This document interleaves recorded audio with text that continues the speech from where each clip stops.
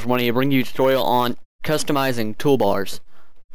Now, you're going to want to start off by opening up your editor and going up here to an empty spot on your little toolbar, right-clicking, going down to Customize, and then hit New. Let's name this one a Test.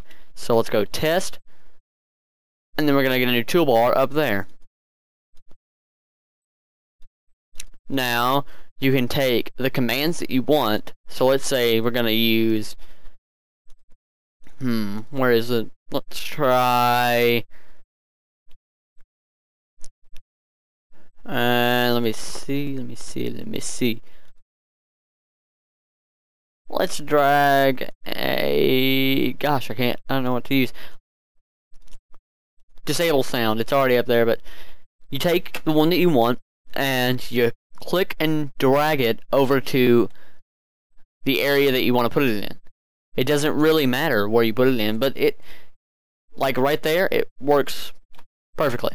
And then I can enable it and disable it from right there. Now you can also take it, use your mouse, go over to where you see these little buttons right here, and, well, not little buttons, but little dots, and drag it to wherever you want. So let me just drag it up there. And like that.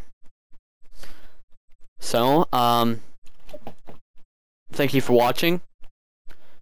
And, well, Killing for Money, signing out. Bye. Wait. Why do I keep forgetting? Don't forget to like, comment, and subscribe. Send me a message with a tutorial that you want, like this tutorial. I was sent a message by, let me see, by KG1, asking me to, to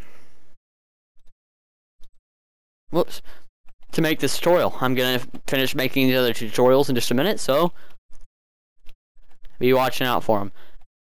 Well, maybe. It depends on what kind of tutorials. I haven't really read through them exactly. So, thank you for watching. Killing for Money, signing out. For real this time. Maybe. Wait, Twitter. Don't forget my Twitter. Yeah.